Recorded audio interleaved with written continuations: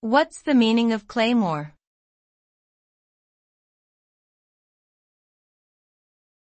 Claymore.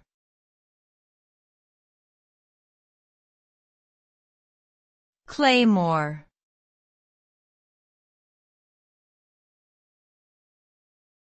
Claymore.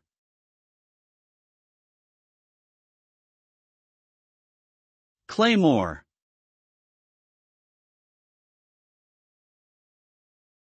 The term claymore has multiple meanings depending on the context.